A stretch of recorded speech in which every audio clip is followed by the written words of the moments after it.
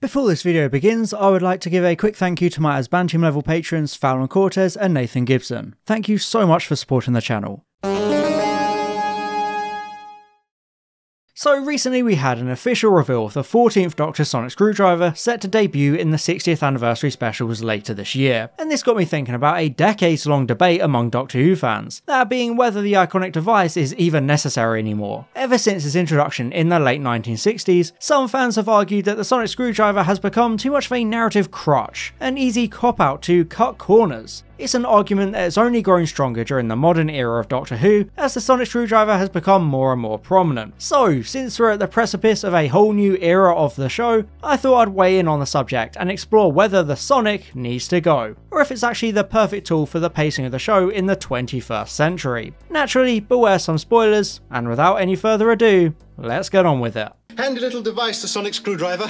Got me out of a lot of scrapes. The year is 1967. Freelance writer Victor Pemberton is sitting over his desk working away at his debut Doctor Who storyline, The Colony of Devils, which would see the second Doctor materialise at a North Sea refinery and battle sinister alien seaweed with his companions Jamie and Victoria, the latter of whom would leave at the end of the story. As 1967 became 1968, this story would evolve into the currently missing Fury from the Deep. Towards the start of episode 1, the protagonists come across a mysterious pipe, which the Doctor decides to investigate. Now, in the original script, the plan was for the Doctor to use a regular everyday screwdriver to inspect this pipe. However, production assistant Michael Bryant decided it might be more interesting if the Doctor actually used a special soundwave based screwdriver instead. It was just a suggestion, and it could have easily been ignored. But instead, the idea was received enthusiastically. A prop was prepared for the so-called Sonic Screwdriver, and it immediately wasn't used because the serial was being filmed in winter, and the cold weather meant Patrick Troughton kept dropping the specially made prop. So instead they used a whistle. However, after this point, the actual prop began to be used properly, and the Sonic Screwdriver would enjoy another 14 years of regular use within the show. Its functionality would expand, able to scan things, open doors, disable bombs, detonate mines. Pretty much every issue can now be solved with the handy use of a Sonic Screwdriver. But on the 22nd of February 1982, this would all change and shake the very foundation of Doctor Who for years to come.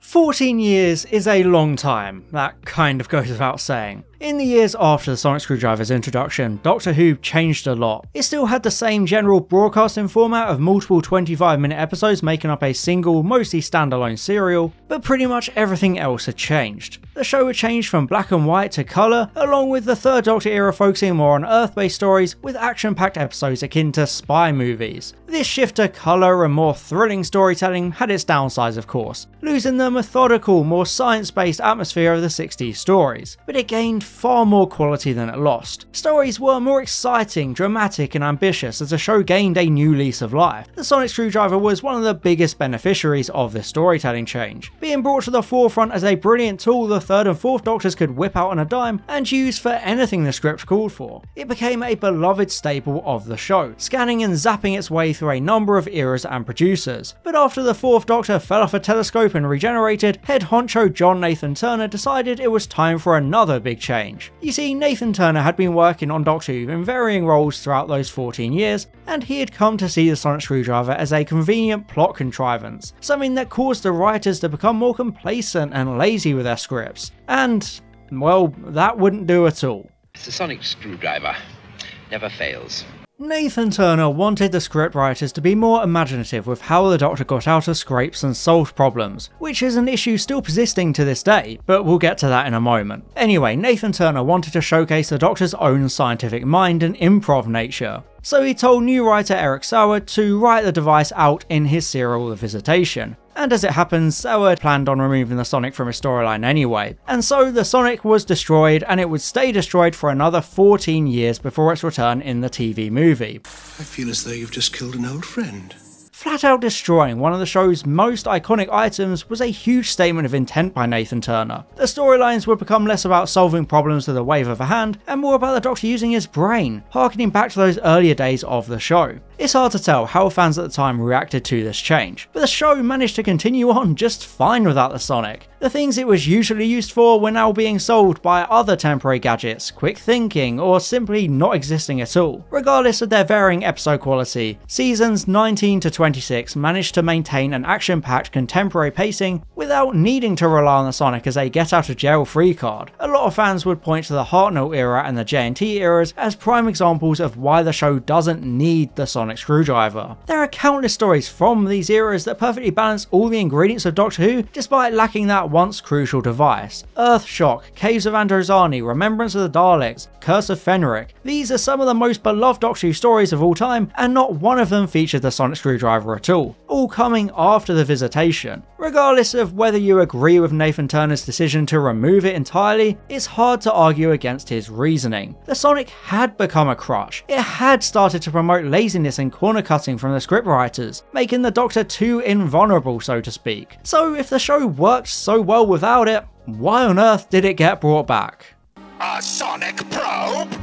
That's screwdriver. With the exception of the unsuccessful 1996 TV movie, Doctor Who lay dormant for 16 years after season 26. And if 14 years is a long time, then you might be surprised to find out that 16 years is even longer. Crazy, I know. But by the time the show returned properly in 2005, the entire media landscape had changed dramatically. The idea of serialised 25-minute parts was long gone. Hell, Doctor Who had even started being behind the times even during the last few years of the classic run. The gap between eras of the show saw an increase in higher budget TV shows with 45-minute self-contained episodes. Russell T Davies' vision for Doctor Who took explicit inspiration from shows like Buffy the Vampire Slayer, which favoured those standalone episodes playing into a wider story arc. It was all about your show being fast-paced and snappy, sprinkling edgy and mature themes in between all the campiness, because you know, it was a bit of a 90s hangover. Gone were the days of weekly cliffhangers, keeping the audience on the edge of their seats ahead of the next exciting part. Instead, you had 45 minutes of excitement bundled into one single story from start to finish. Sure, there were still two-parters usually at the end of a series, but Doctor Who no longer had that extra time to methodically build up mysteries or test the Doctor's brain with puzzles and traps. You know, you couldn't have people sitting in a prison cell for 10 minutes. And so the old tool would be dug out of Doctor Who's history to help shepherd it into its ambitious and uncertain future. Doctor Who was basically a completely different show now, but it was a show perfect for the return of the sonic screwdriver. It really doesn't take long for the Sonic to make its reappearance in Series 1's premiere, Rose, with the Ninth Doctor immediately using it to break a lift to prevent the Autons following him and the titular Rose. In Classic Who, he'd probably have broken the panel open, fiddled with some wires, and then they'd move on. But the truth is, the show didn't have that extra minute or so to spare anymore. It had to keep moving, the pace had to stay snappy and engaging, so it's easy to just have him zap the panel of his magic wand and get moving again, you know, progressing the plot. This isn't laziness, it's not plot convenience. It's a good use of the Sonic to maintain momentum and work within the confines of that broadcast format. Instead, we get a nice character scene of Nine and Rose before and after the use of that device. They get to learn more about each other and speculate on what's going on. The Doctor doesn't overuse the Sonic in this episode, he uses an Auton head to track the villains down, and he opens the hatch with his own hands, things that would later become Sonic reliant. Nine was still a very hands-on Doctor, and the Sonic Screwdriver just served as a nice narrative tool during Series 1 to speed things up. And there are some episodes where it barely even gets used at all. It's the same with the Psychic Paper, the newly introduced gadget the Doctor can use to get past guards or security. He's able to flash it in people's faces and get access to anywhere with no questions asked. This is another consequence of the pacing. In a lot of Classic Who stories, the Doctor has to dress up in costumes or disguises to bypass security. And yes, that was a fun aspect of those stories, but it just doesn't necessarily translate to the modern pacing of the show, because the single episode format pretty much halves the amount of time the narrative has to breathe. There's no time for the Doctor to dress up or create a big cover story, because you know, the segments in Classic Who would almost always end with them being caught and having to explain themselves or being thrown into one of those aforementioned prison cells. All this deception can be simply achieved with a flash of paper. You know, the future is now, old man. However, it's all well and good examining how the sonic screwdriver was used in Series 1. It was used just as sparingly and effectively in its first few appearances in Classic Who as well. No, the real reason fans argue about the Sonic nowadays is still the same reason it was a problem in the later years of Classic Who as well. After a few years of it being a fixture of the show, writers began to grow too reliant on it. In Classic Who it took a little while for it to get overused and old, and it's the exact same case in New Who too. Series 1 is like the perfect example of how to properly incorporate the Sonic. However, as the years went by, it began to be used more and more often when, frankly, it didn't need to be. Doors that could be opened by hand started being opened by the Sonic for basically no reason. Hell, there'd even be other Sonics like Sonic Lipstick, a Sonic Cane, a Sonic Pen, and even a Sonic Trowel, really lessening the magic and simplicity of the screwdriver itself, because pretty much everyone else got their own one. As early as the 10th Doctor era, the familiar over-reliance on the Sonic began to rear its ugly head, but the problem would really reach its peak in the 11th and 13th Doctor's eras, with the device often being used to,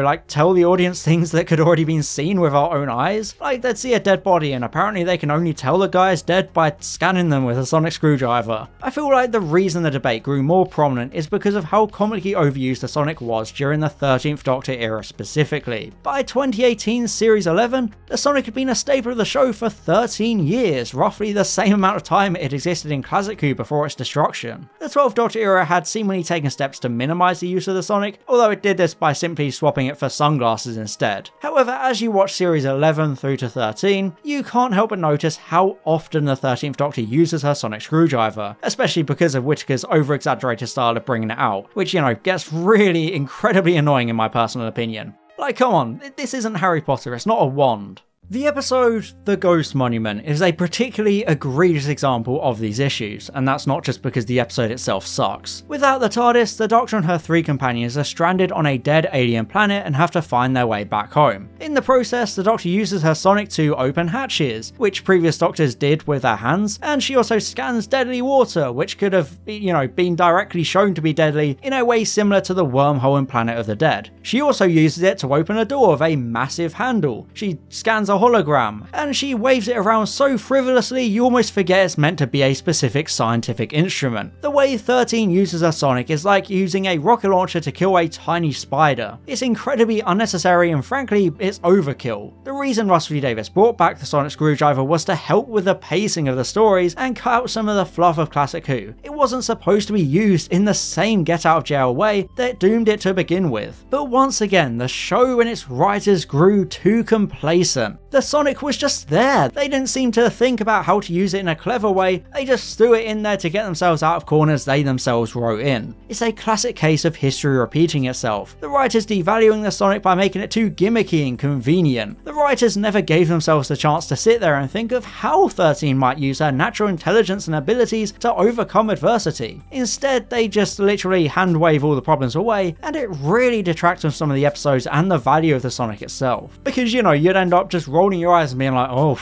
here she goes again.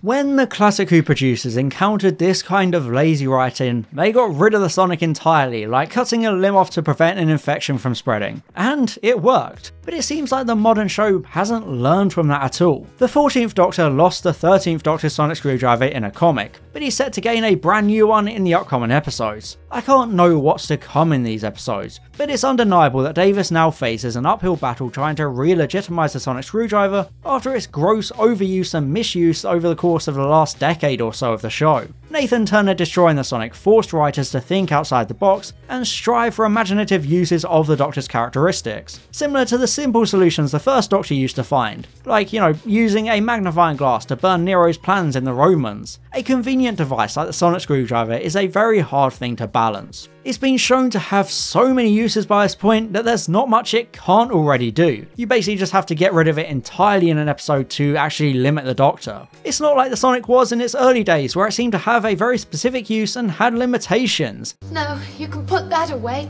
Bolts. Now it can do whatever the plot wants it to do, even if that seems outlandish. And that's a dangerous power to dangle in front of writers, like we saw all those years ago in Classic Who. It's like a cheat code, the easy solution that they don't have to put much thought into. And to be fair, it is hard to blame the writers because, you know, it is there. It's a fixture of the show and they probably feel an obligation to use it, creating this feedback loop of sorts where writers will continue to overuse it because that's what their predecessors did, so why change now?